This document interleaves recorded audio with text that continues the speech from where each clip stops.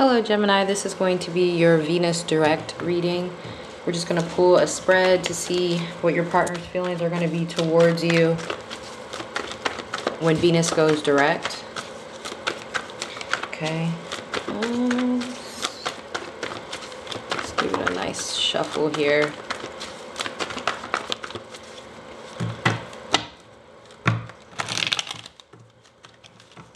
Venus direct is probably going to be an interesting time because Mercury is going to go retrograde around that time as well. So it's like the feelings may catch up a little bit, but the communication still can be stunted.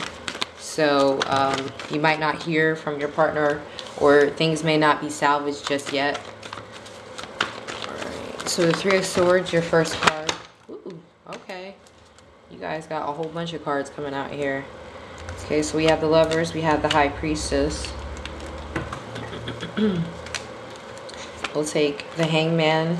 We'll take the Queen of Cups, the Eight of Wands, the Knight of Wands, the Seven of Swords, and the Five of Pentacles. I'm sorry, you guys hear my dog chasing her tail in the background. Yzma, lay down. Lay down, Yzma. She's deciding right now to be on some puppy stuff. Okay, so we have the Three of Swords here, we have the Lovers card, and the High Priestess. So for some of you who are dealing with a third party situation, I feel as though you may find out that someone is dealing with another person.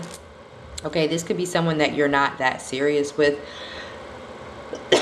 Sorry, I mainly say that because of the Knight of Wands here.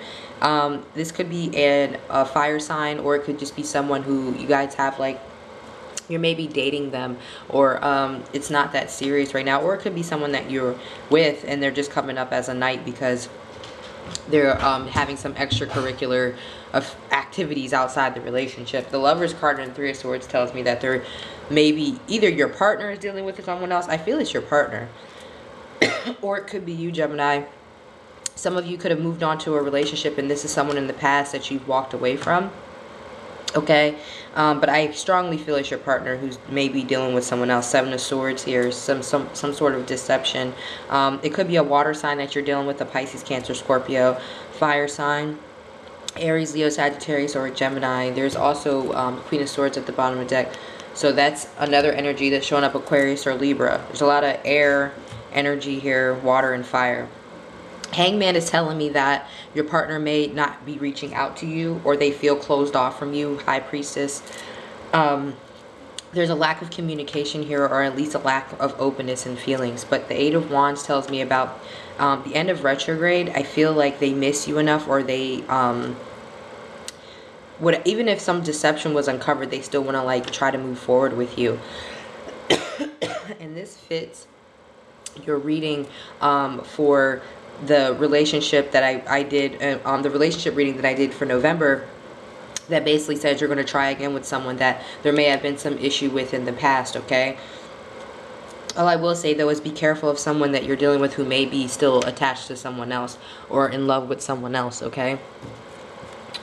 But I do feel, Gemini, if you're waiting to hear from someone that you may have cut off, or you know, maybe they cut you off. Maybe the situation hasn't been moving forward with the Hangman there for a while. There will be some communication from this person.